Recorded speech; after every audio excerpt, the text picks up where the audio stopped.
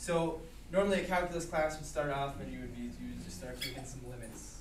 All right, we need limits, but they're kind of boring. So I'm going to show you why we need limits. What's kind of the payoff?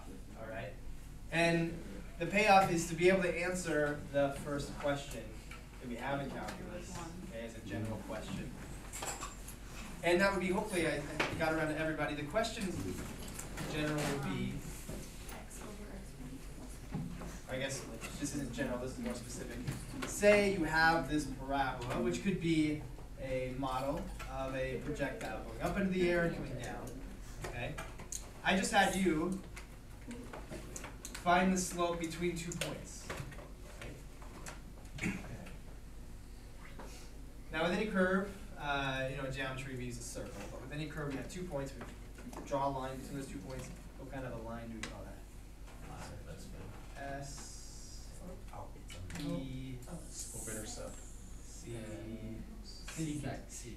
Secant line. Okay, so a secant line is a line that goes between 2 points on a curve.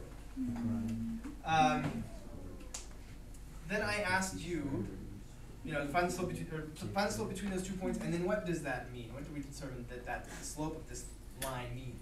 That's the velocity. Velocity when? The ball is between those 2 points. Okay, so what we're really finding, if we are finding the slope between 2 points, is the average velocity. On average, it's gone this far in this amount of time, so it's gone about this many feet per second, meters per second, whatever. Okay. Right? Am I wrong?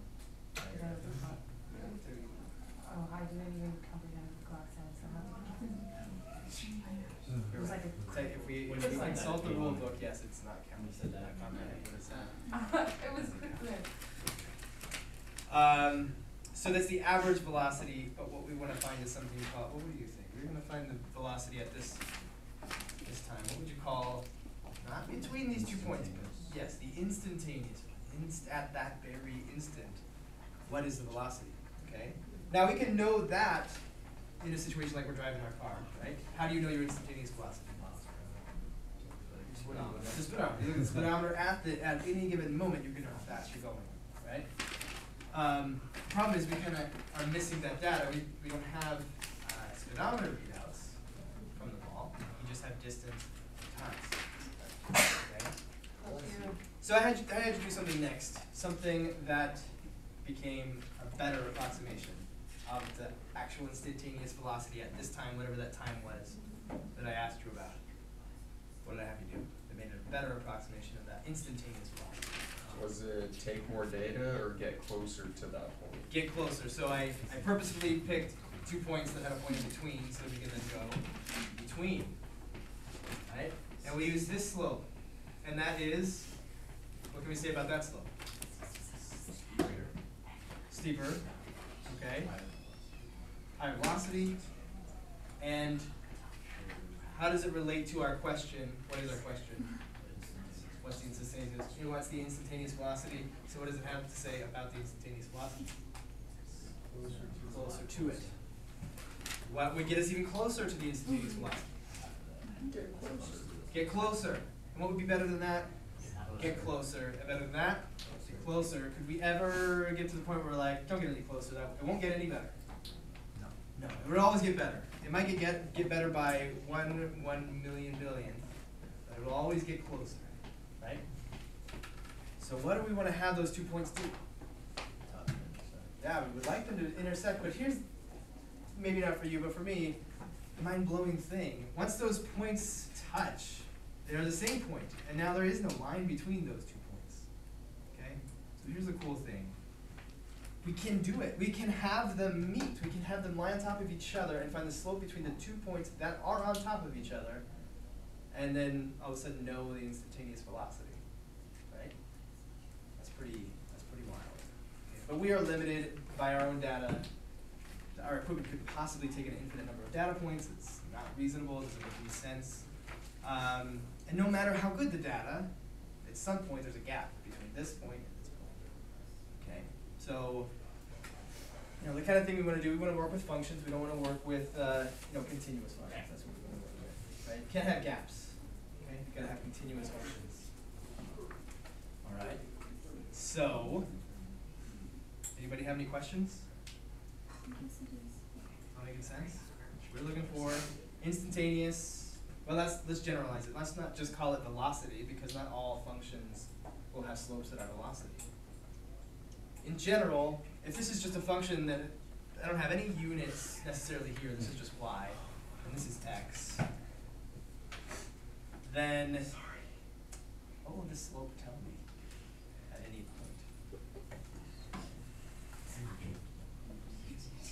Go back to velocity, think about what is velocity. Okay, but this isn't necessarily distance, right? Not necessarily speed, not necessarily velocity. This could be dollars, and this could be years, and this could be pounds of cheese, and this could be, it could be anything, right? So, all the way in general, what does the slope of this line tell us? Okay, not just y over x, right? Not just the y value over the x value, this y value over this x value. Change in the y value. Okay, so the change in the y value is something we call delta y. And the change in x we call delta x. Delta y, delta x. Okay? Now this is nothing new. You've heard of delta y over delta x before, I'm sure. Taking y over change in x. That's the slope in between 2 points. Okay? We're gonna mess around with this. What we want to find is delta y over delta x. We want to develop something that I'm pretty sure you used in pre-calc already. We're going to give it, hopefully, more meaning, more context. Okay? And let's just say in general, just because it's going to come up so much, if we have a function where you put something in for, say, x and get something out for, say, y, we have the rate of change. Rate of change of what? The rate of change of y versus the change in x. Okay? We talk about the slope of a graph, we're going to talk about its rate of change. The words rate of change will be used just all the time. Okay? So we want to think slope of a tangent line. Okay, so once we get down to that 1 point and our slope goes, or the line goes right through that, just that 1 point, just barely touches that graph and it doesn't go through it again. That's a tangent line. Okay? And when we get to a slope of a tangent line, we're talking about the rate of change, instantaneous rate of change. All right? It's as general as it can be. Instantaneous rate of change. Okay. So let's develop this thing that you guys have seen before, hopefully give it more context. So instead of y, let's call it f of x. We're all good with that, right? That's not going to confound anybody. Anyone confounded?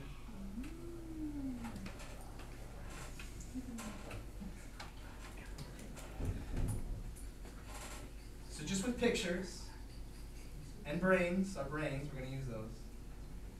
We're going to develop something that you were just asked to use, but we're going to make it up. And this is the thing that is amazing to me. Using very, very simple tactics, we can answer a very difficult question to answer, and that is, what's the slope of a line that only goes through 1 point? We only know 1 point. That's such a weird question. So let's start at x. Okay, because what we want to know is the slope at x. Right? When you give it x. Right? Oh, they've got a question. So you just hold on. Let's continue with awesome. So for this x, can I know f of x? Of course. How do I know f of x? Plug it into f of x. It couldn't be easier. Let's say that is f of x.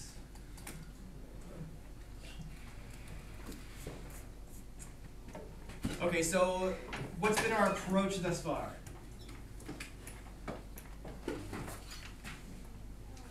It's not laminated yet. Sarah went for lunch as I finished. Is that Walking Dead? It looks really nice. And you guys gave me crap. It's not even like, they don't even overlap. So there's like a gap.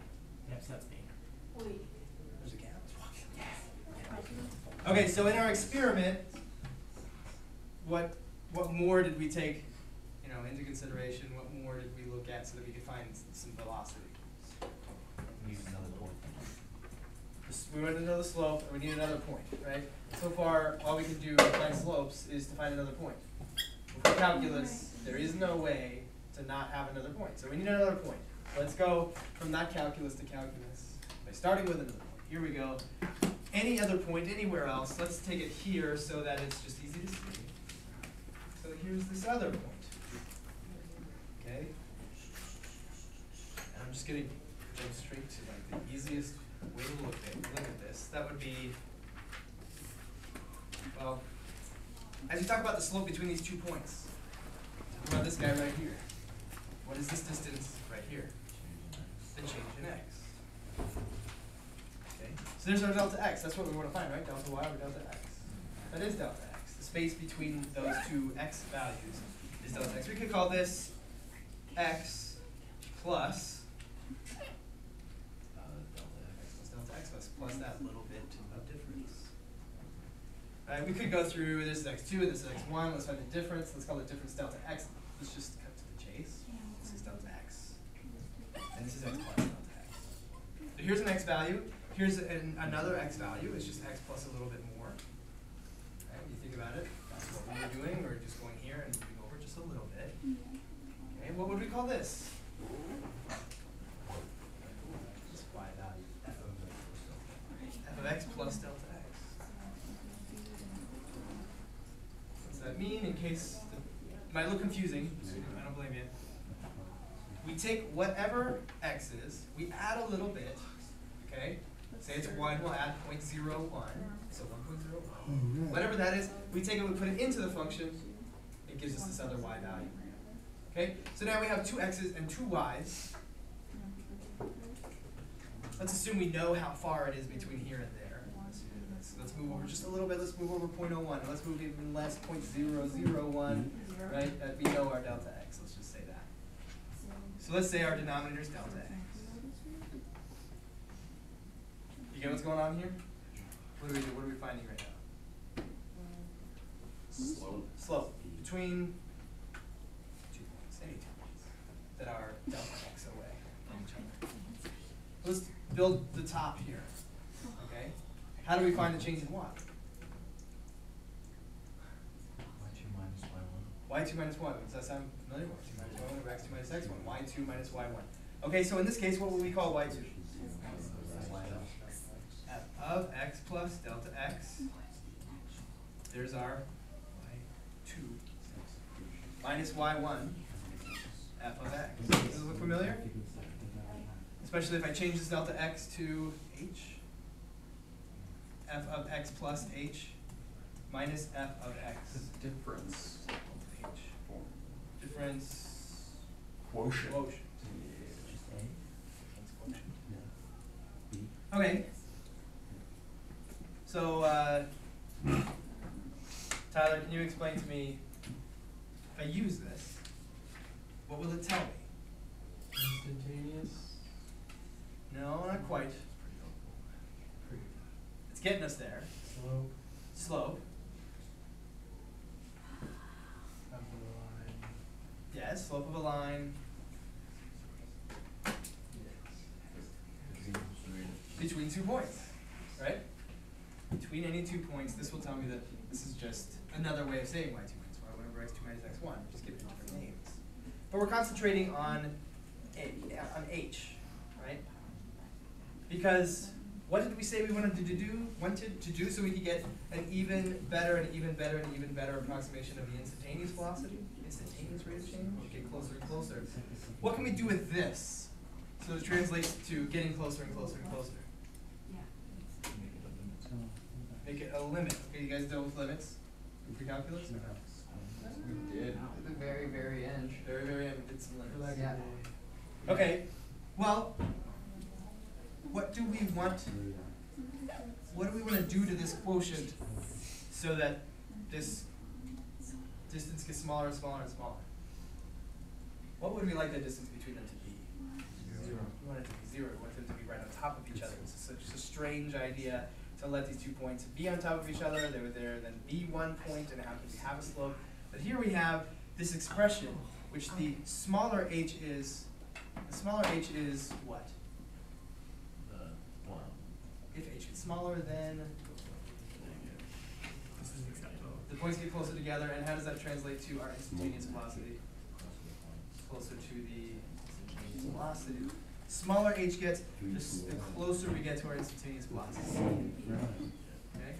So we can go down to 0. If we could somehow have that happen, we would get our instantaneous velocity. That's pretty cool, pretty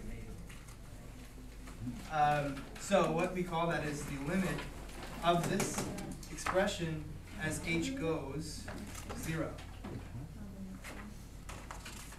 We could somehow make that happen. Now, do you see any immediate problems with letting h be 0?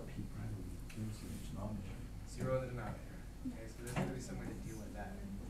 There is a way to deal with that. Maybe the next. That's first. Let's do something simple. Let's make a simple equation. A simple function, f of x. Negative 2x squared plus 2x plus 3.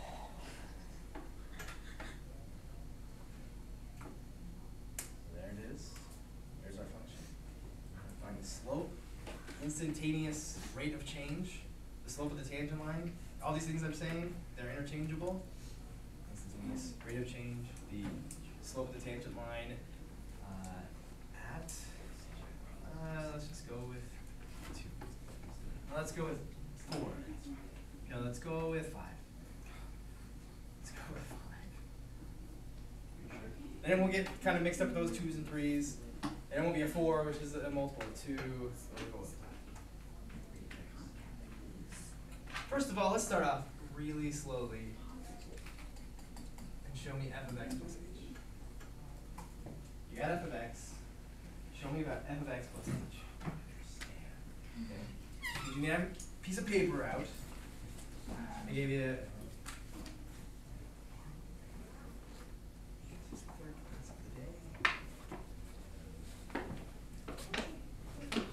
paper. Let's see it happen.